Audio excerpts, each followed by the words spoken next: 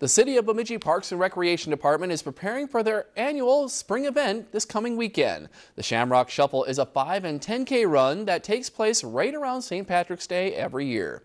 Preparation for the Shamrock Shuffle is in full swing. With road maintenance in effect to ensure safe passage, the route is set to start and end at the Sanford Event Center. People taking part in the 5K run will stop at Library Park before heading back. Those who choose to run the 10K will stop along Cameron Park before turning back to the Sanford Center.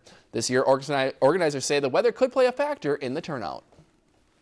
We have about 115 registered right now, which is a little bit lower than we usually have. But part of that is due to how tough the winter has been, I think. Once people realize how nice it is going to be this weekend, I think a lot more people will get on and registered. Now the race starts at 9 o'clock on Saturday, and you can pre-register online on the City of Bemidji's website, or just show up at the Sanford Event Center Saturday morning and register.